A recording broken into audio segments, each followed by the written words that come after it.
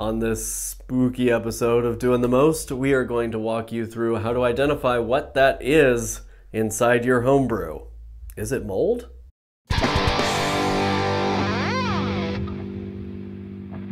It is very common on homebrewing forums and Facebook groups for folks to post pictures and ask, is my mead or wine or beer or cider infected? Is this mold? Or is it something else? And on this episode, we are going to walk you through how to know what that is in your homebrew by using some pictures that Doing the Most fans have sent in of very normal things in their homebrew, and we'll show you some pictures of absolutely, definitely infected homebrews so you can learn how to identify what that is you're seeing.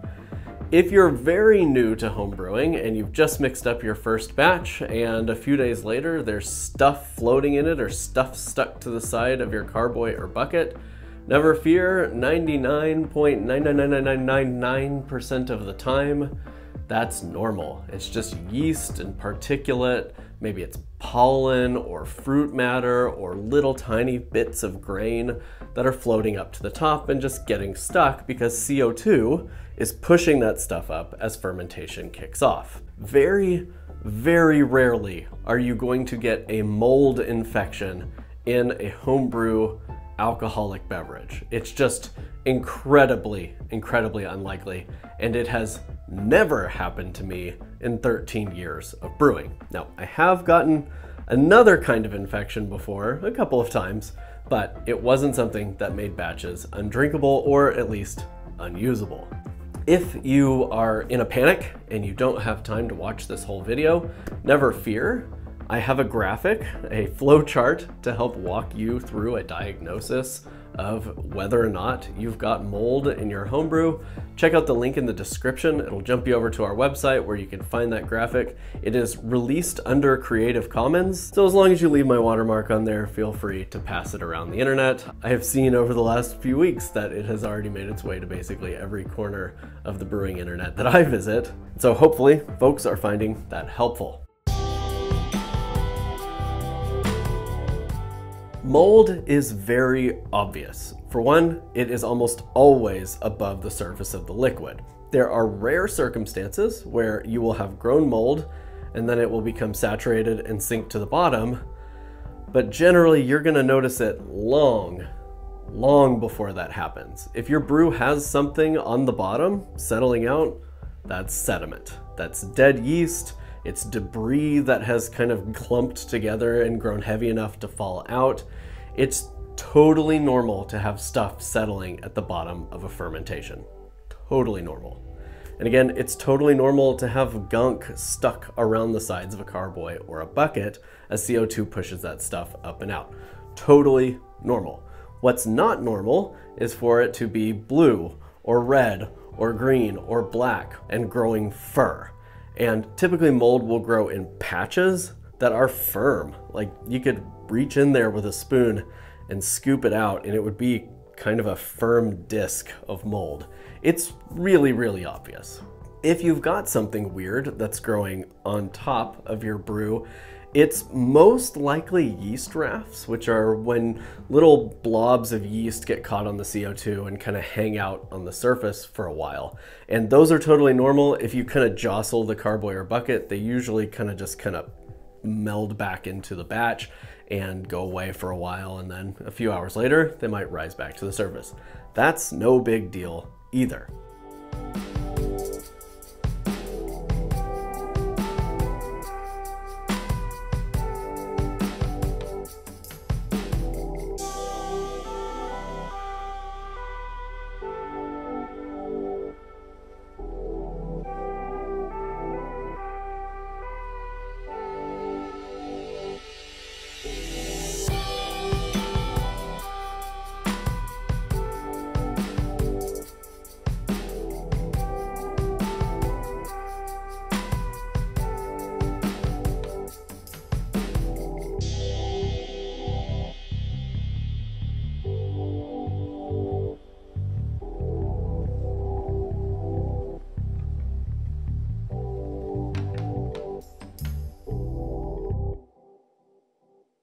There is a form of infection called a pellicle that can come from certain kinds of yeast or bacteria that forms a biofilm on top of your brew. A lot of times it will look squiggly like ramen, or it'll have big puffy bubbles. It'll be kind of snotty and blobby and sometimes difficult to break up. It might look like pieces of melted and hardened wax that kind of break off. And that is not normal unless you put something in there, a bacteria or a yeast culture that's supposed to create a pellicle. If that's the case, generally a pellicle is not going to be dangerous. It might taste bad, or it might taste fine. It might just be soured a little bit. A pellicle is generally a sign that your batch is indeed infected, but not infected in a way that can harm you. But mold can harm you because it produces mycotoxins. So even if you scoop a little bit of the mold out, the mycotoxins created by the mold are still all up inside that brew. And unfortunately, as much as it sucks, you gotta dump it out. You never wanna drink something that grew mold in it. Now, if it's grown a pellicle, wait it out. Maybe rack it, sulfite it, and see what happens. I mean, the flavor may develop over time and be something that you can drink or blend with something else to kind of make use of that infected batch. But do be cautious that if you do grow a pellicle, especially inside of a plastic bucket, that it may be difficult to ever reclaim that bucket for a new, uninfected brew. Just be advised.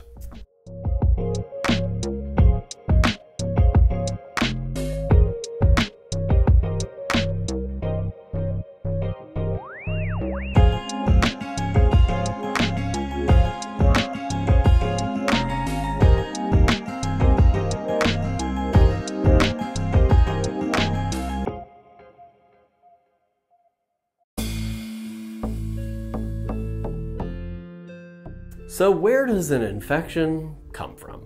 The most common reason you would get an infection in your brew is poor sanitation. It's not properly sanitizing the gear that comes into contact with your mead, wine, beer, or cider, and something gets carried into that then grows and propagates, infecting the whole batch. And so sanitizing with, for example, a no-rinse sanitizer like Starzan is a great way of mitigating the risk of potential infection. Another risk vector for infection is exposure to oxygen, whether by opening the fermentation vessel too much, racking too much, maybe an airlock went dry. And that's because these microbes tend to need oxygen to do their thing, just like our yeast do, and because little microbes tend to flow through on the air in the room, and so they might fly into a batch that is not properly sealed and then get it infected. So it's really important to manage oxygen after you're done with all of your nutrient additions or kind of messing with it in primary, and leave that thing sealed and leave that airlock topped up with water so you don't have any vector for something getting inside of there. Another potential risk for infection is contaminated ingredients. Maybe it's moldy grain, or maybe it's a moldy piece of fruit that somehow found its way into your brew. It's really important to check through any ingredients that you're adding to your fermentation to make sure that you don't see anything weird growing in there. And you know, some folks choose to boil or poach or freeze and thaw their fruit to try and mitigate some of those risks. It's one of those things that I kind of treat as an acceptable level of risk. I'm always putting grocery store fruit inside of brews, and I haven't had an infection yet.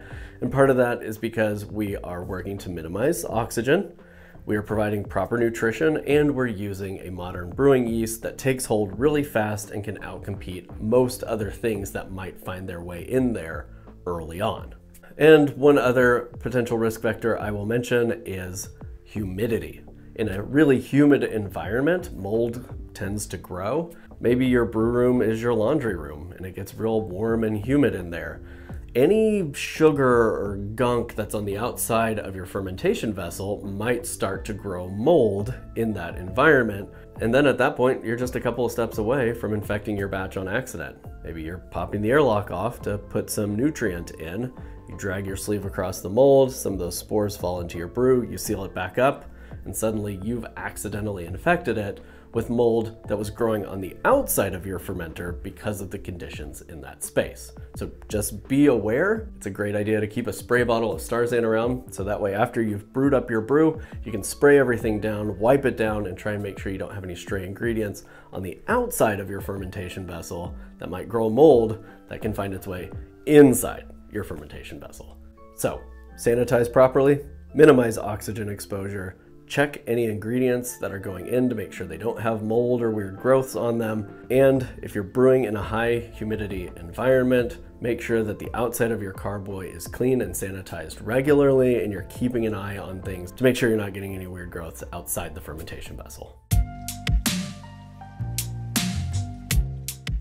Again, identifying mold is fairly simple. It'll be a weird color, and a color that's not the same color as one of your ingredients that is in your brew. It'll be fuzzy. Generally, it will smell and taste bad, and you will know. You should know if you've seen mold growing on bread or cheese or any other kind of fermentation. It's pretty obvious to know what mold looks like and to know that you should dump it. A pellicle looks like a blob of biofilm, and generally it will grow and grow until it covers the entire top of your fermentation. It's gnarly looking, it usually looks really disgusting, but again, it's generally safe to consume whatever is underneath that pellicle. You just rack from beneath it, hit it with some sulfites, and let it ride. Debris from one of your ingredients is pretty easy to identify too. It should be the same color as one of your ingredients. Maybe it's hop debris, or again, grain particulate, or pieces of fruit, or pollen or other junk that comes in with raw honey. And generally that's gonna look flaky and chunky and relatively normal. It'll float to the top, some may stick around the top, and a lot of it is just gonna end up falling to the bottom. Yeast drafts just look like blobs of yeast. They're foamy, they're generally kind of whitish beige, and again, if you shake the fermentation vessel a little bit, they should kind of break up and fall out and then might return later. A yeast draft is not going to be solid, it's not going to form a disc, it's not going to form a biofilm, it's just going to be foam that's on top. I hope that this video is helpful, providing some visual examples of what you might see from an infected or not infected and totally normal but still weird looking brew. And again, we've got a flowchart on our website that will help walk you through the steps of identifying what it is you see in there. I would recommend watching this video if you've got something weird floating around in there, going through the flowchart and trying to self-identify what that might be. But if you are still having trouble or concerns, then go to a homebrewing group online or a Discord server like discord.doingthemost.org and ask an experienced brewer for help identifying it. But I want to set your mind at ease that generally it is very rare for you to grow mold in a fermented alcoholic beverage. It's just the conditions do not really set you up for that kind of infection. If you're using proper brewing yeast, like a wine yeast or an ale yeast, and if you are sanitizing and keeping an eye on oxygen exposure. If you found this video helpful, please hit the like button and then subscribe to our channel and ring that notification bell so you don't miss upcoming content from Doing the Most. And thank you, as always, to our members and patrons who support the channel. If you would like to support the channel, there are links in the description for how you can jump on board and support us in our work here on the Doing the Most YouTube channel. Until next time, happy brewing and cheers. Happy Halloween. Homemade brews and various how-tos, everything from mead to roast, bake creation, fermentation, inebriation, doing the most.